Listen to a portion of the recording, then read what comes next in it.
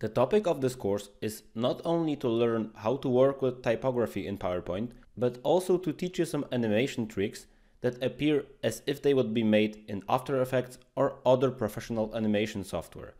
Because PowerPoint is a little bit limited when it comes to animation, we need to use some workarounds which will help us achieve some nice effects. And one of those workarounds will be shown now.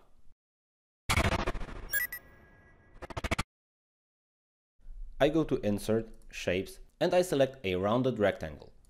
I make a big one at first, because I want to make it nice and rounded. I go to Shape Outline, I make no outline, and I make it very, very small. By holding the Shift key, I remain to have the same proportions on it, and I make it's a bit too fat, so I make it smaller once again. I think it's the right size now. Maybe it should be a bit bigger. So I make it bigger, and I copy it 2 times. Now, positioning it, I use the rotation tool, and by clicking on the rotation tool and holding the Shift key, I can turn it to about 45 degrees. I make the same thing with the bottom one, and now I need to position them a little bit, because right now they are pretty off. So I make this one on the bottom, this one somewhat in the middle, and this on the top. You don't have to be very, very exact, but I see this one should be turned a little bit more. Alright, so we have the first sparkles here, and since these are the left sparkles, I select all 3 of them, I go to Shape Fill, Eyedropper, and I make them the same color. And now comes the fun. I go to Animation and I select Wipe. They should be wiped from left, from right, as if they would shoot out from the word. Once again, I open up the animation pane to see what did I achieve. I do know that this takes too long, so I go to duration, I make it 1/4 second. What you also need to do, you need to go Add Animation, and it can be here. It needs to be Add Animation, and also put a exit effect, which will be also wipe. And the exit effect should be also from the same side. As you see, I have 6 animation effects. I make with previous, I select everything and go with previous. The second 3 animations should be also 1/4 second duration, and right now they should be a little bit afterwards.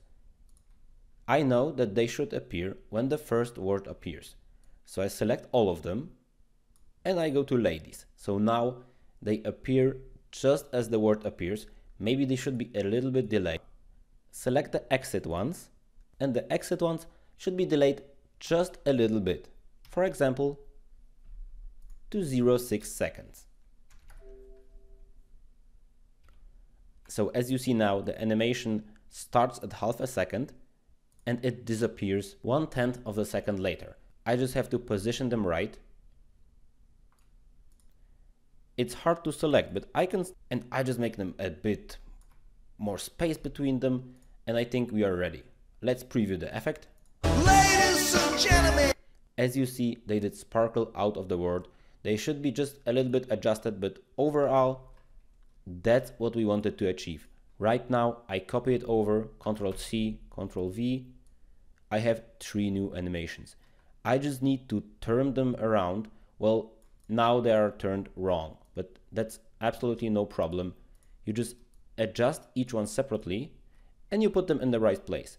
Once they are there, I select every one of them and I select a white color because this text has a white color. You need to hit the drawing tools, Shape Fill, and just select white. Okay, I did position the sparkles and I need to select everything, go to animations and delay them a bit more so they're intact with the second animation. Once again, I need to hit the 3 exit ones and delay them just a little bit beyond the first ones. The very, very last thing you need to do, select all 3 of them, effect options, and now they should appear from left.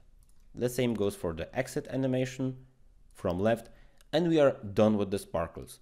Let's preview the effect now. Ladies and gentlemen! And this is how you create a nice little sparkle effect in PowerPoint. And now let's head over to the next lesson, where we'll make a really simple transition, but it will be unique and it won't look as it would be from PowerPoint.